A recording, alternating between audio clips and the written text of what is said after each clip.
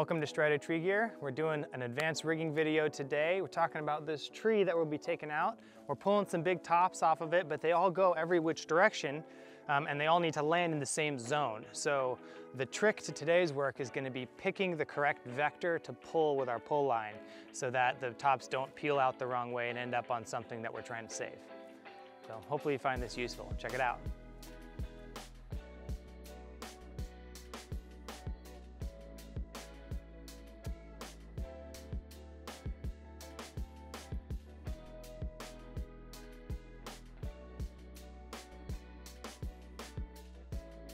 So I've got a sort of small scale mock-up of what we're trying to do behind me. And so here on the ground, I've got this sort of piece of metal that's going to delineate where our landing zone is. We've got some room over here, but it's not a lot of room. And we've got this tree in the back and we're pulling tops off. Now this tree, on the whole, leans away from our landing zone, the majority of it, but all these tops spread out different directions. And so in order to get each individual top to land in there, we have to pick the appropriate angle to pull on them. For example, so let's just say this is the first top and it leans straight away from our landing zone. Well, the appropriate angle for something that's straight away from the landing zone is directly opposite the lean. So if I pull on this and you can let it go, it's gonna go in the right spot if we go directly opposite landing zone. When this gets tricky, when you've got something that's leaning at some, obtuse angle away. So right now, directly opposite is over here. If I pull directly opposite, it's gonna land outside of where we need it to go. So in order to get this to land appropriately, I have to pick the vector that is enough opposite the lean to counteract the lean, but also I gotta use my face cut to steer it properly into the zone. And that involves pulling it opposite the lean to counteract it, but then allowing the face cut to make sure it goes in the right zone. In this instance, I'm not gonna pull directly opposite the lean because if my face cut breaks early, it could kind of go either way. I'm gonna pull almost directly opposite the lean, but I'm gonna cheat a little bit towards the landing zone. Not a lot, probably 10, 15 degrees or something. Same thing on these tops that are going back and away the other direction. I'm gonna go almost directly opposite the lean. This would be directly opposite the lean here, but I'm gonna cheat a little bit towards the landing zone. And again, I'm gonna pull and we're gonna get it to land where it's safe to do so. So that's kind of the challenge for this tree. And hopefully we'll get some good videos. You can kind of see a little bit behind me the way it flares out like that. That will be the challenge today, is to get all those tops to land right here at the base without ending up too far to that way or too far that way. So here we go, let's get on it.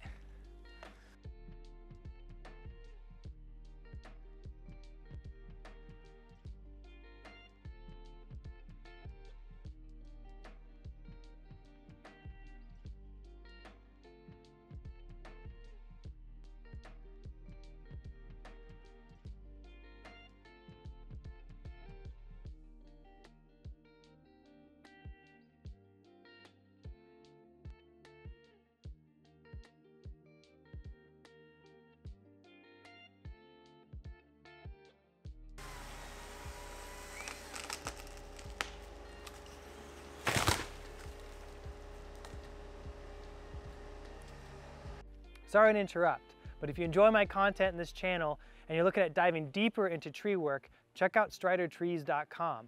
I've got a course for the beginner who's just looking at getting into the trees for the first time. And I've also got a series that's more tilted towards folks who are already doing residential tree work. It's going to have the safety trainings and the skill trainings starting at new hire to take someone right off the street, make them an apprentice, teach them the more advanced skills all the way to a foreman. And if that's something you'd be interested in, you can leave your email address there on the website and I'll let you guys know first thing when that's available. Also, you can schedule to have me come out to your job site and be a contract climber and an instructor and combine that time to offer you the best value to upgrade your skills with your crew on your job. So you can do that, you can schedule that on my website as well, stridertrees.com. Now, back to the goods. So here's our top. It goes a little bit off to the left and away from me that direction. And So I'm gonna set the rigging down that way, so ultimately it lands here. Because it leans over there. I wanna counteract the lean going that way. I think ideally the rope would be more over, but it's not gonna matter too much for this because I already took off half the weight. So where the hinge wood's gonna be good and strong. So I'm gonna face the hinge wood right where I want it to fall, right there. And we're gonna pull it off to that side to counteract the lean that's going that way. And then all that's left is the lean from this trunk that's going that direction. So it should be able to, all of those vectors combined should land it bingo right down our little alley right there towards the ditch witch. That's the goal anyway.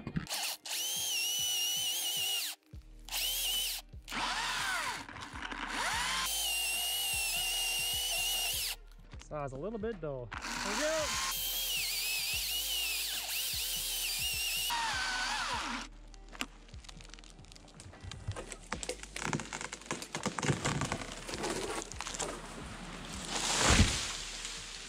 Aww. So what happened there, that did not go as desired.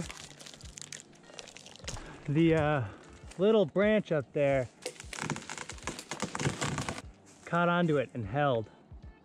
And then these guys were too far, they were too close this direction and they needed to be more over there. So that was my bad.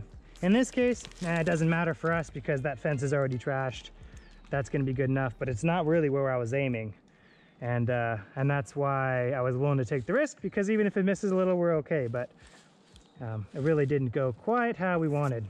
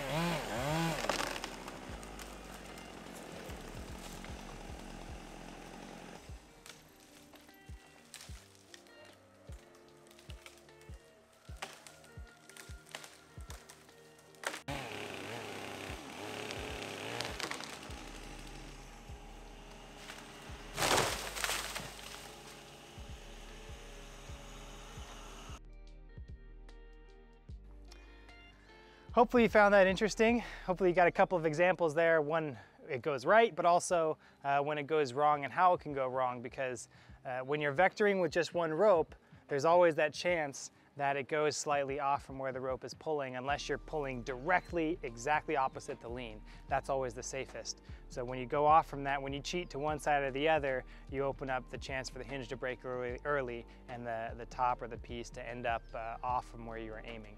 In this case, worst case scenario, we squish a fence that we'd already squished, so I wasn't too worried about it. It just makes it a little less convenient for the guys cleaning it up. So don't try this stuff where, you know, the worst case scenario ends up crushing a house or a building or hurting someone. You know, be safe, take your time, figure it out. And thanks for joining me, and I'll catch you next time.